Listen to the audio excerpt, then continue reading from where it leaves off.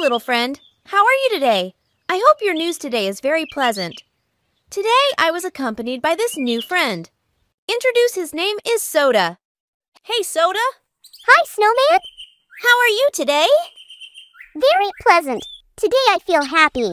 Soda, would you like to go on an adventure with us looking for animals in the river? Hooray! Sounds like a lot of fun. Okay, let's start the adventure.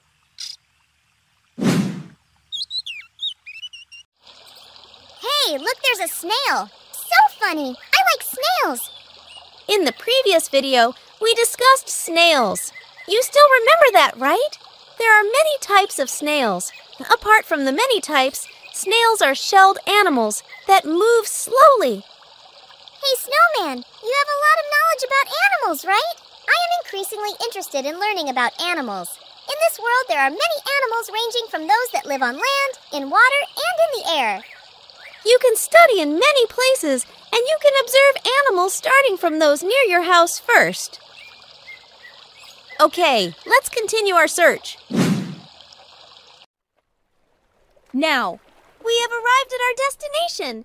Can you help me look for animals in the river? Good!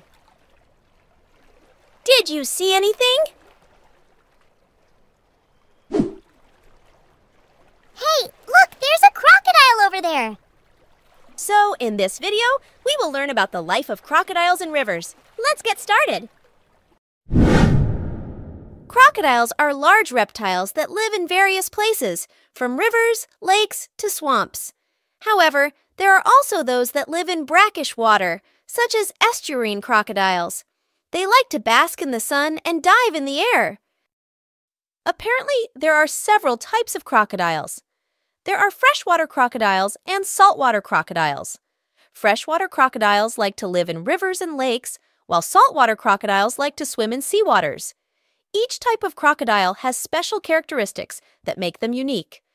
Baby crocodiles come from eggs laid by their mothers in a safe place. After hatching, they grow and develop into adult crocodiles.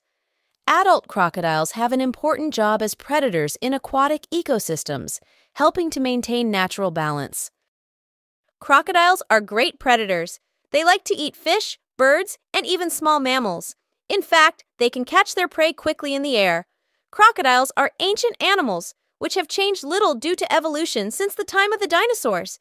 Crocodiles can move very quickly over short distances, even out of water. This animal has very strong jaws that can bite with incredible force, making it an animal with the biggest bite force. Crocodiles have varying body sizes from type to type, ranging from dwarf crocodiles to giant estuarine crocodiles. Large-bodied species can grow longer than 5 meters and weigh more than 1/200 kilos. However, baby crocodiles only measure about 20 centimeters when they hatch from the eggs. In general, crocodiles have long snouts, long bodies covered with horny scales, 4 legs and a tail. The unique physical shape of crocodiles includes a flat and elongated head.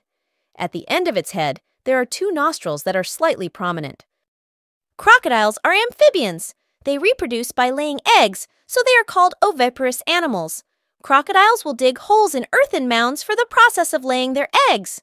Usually, female crocodiles will protect the nest and their children. During the mating and egg-laying season, crocodiles can become very aggressive and easily attack humans or other animals that approach. In the nesting season, crocodiles are very fierce in guarding their nests and eggs.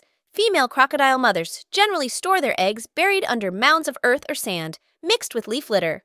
The mother then waited for him from a distance of about 2 meters. Although crocodiles are known as quiet animals, they also communicate. They use body movements and sounds to talk to each other. Sometimes, crocodiles can hear sounds from quite a distance. Crocodiles have a very important role in maintaining the balance of the ecosystem in their habitat. As top predators, they help control the populations of the animals they eat, such as fish and aquatic mammals. By doing this, crocodiles help regulate the structure of freshwater ecosystem communities.